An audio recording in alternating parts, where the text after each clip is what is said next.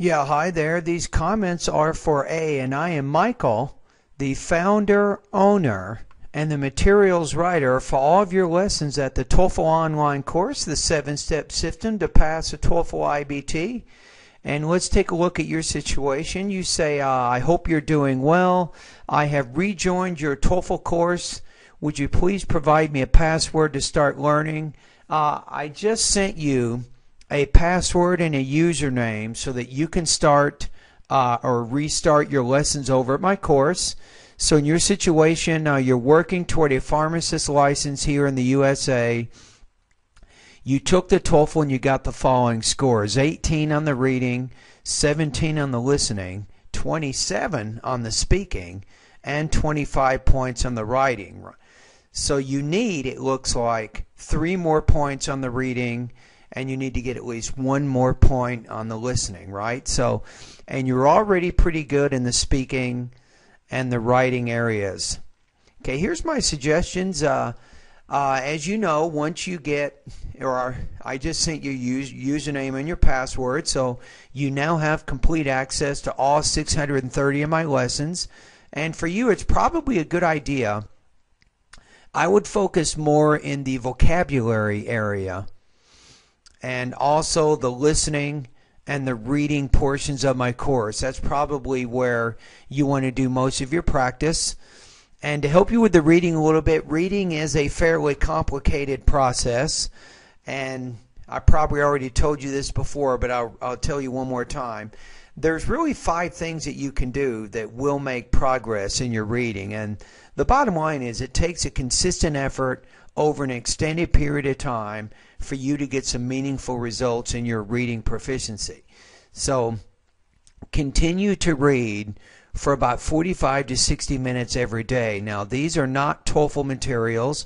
Read things like magazines, newspapers, and also books. This is a very good activity. The second thing is to concentrate in the vocabulary part of my online TOEFL course and make sure you learn the vocabulary words in lesson number 3, 4, 5, and 6. That's going to be very important. Number 3, in the reading part of my course, make sure that you work on improving your reading speed.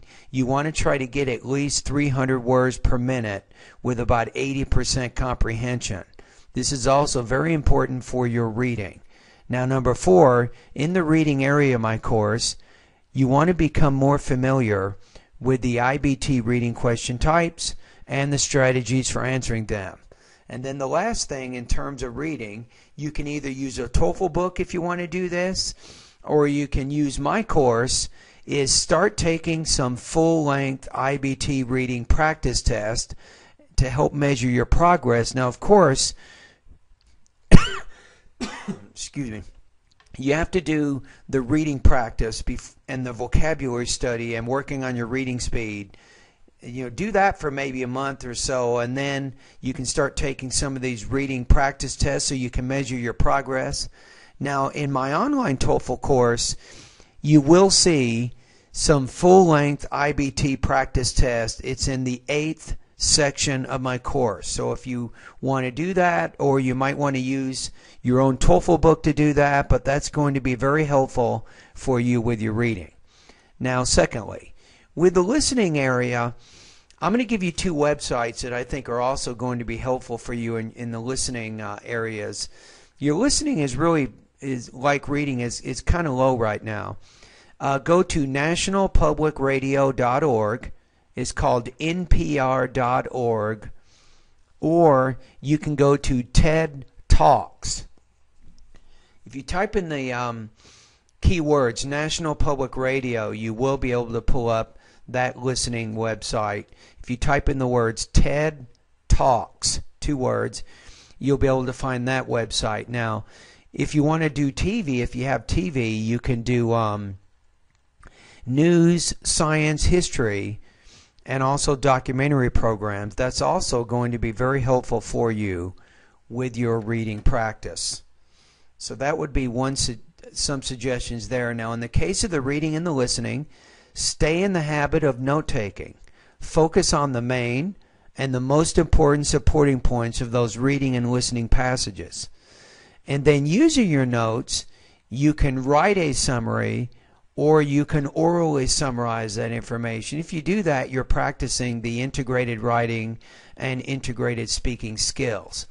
So I think if you go through and continue to do that reading and that listening practice on a day-to-day basis, and then work in my online TOEFL course in the vocabulary, listening, and the reading portions of my course, you should be able to make some improvements here.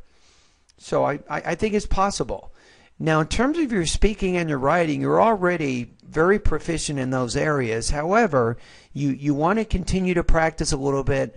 So maybe at my website each week you might do maybe one or two writing